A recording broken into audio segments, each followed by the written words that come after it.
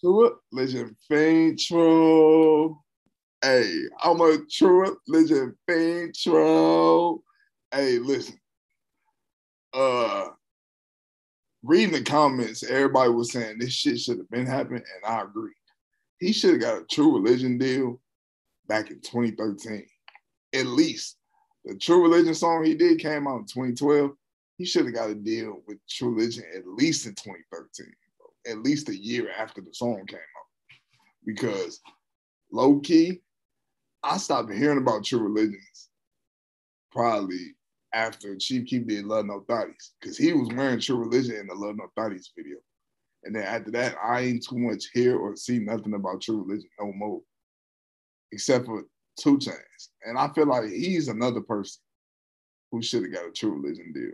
His label is called True. You know what I'm saying? True University. So I feel like if anybody was going to get the deal with True Religion, it was either going to be Chief Keef or 2chainz. And now that Chief Keef got one, 2chainz got to get one next, man. Shout out to 2chainz. Shout out to Chief Keef. I never wore True Religion. I ain't going to lie. I don't like jeans or jean jackets. I like sweatpants and hoodies and shit like that. So I never wore True Religion. But now that they linked up with a black successful man from the Midwest like Chief Keef, because I'm a black successful man from the Midwest, black young niggas, man. Me and Chief Keef, we 90s babies, man. He was born in 95. I was born in 92.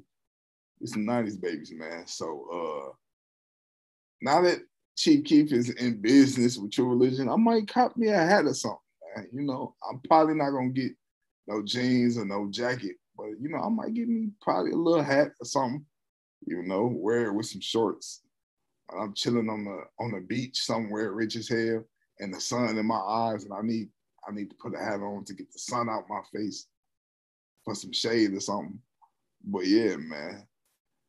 Shout out to Chief Keef, man. I'm proud of bro. He's been going up in his career since day one.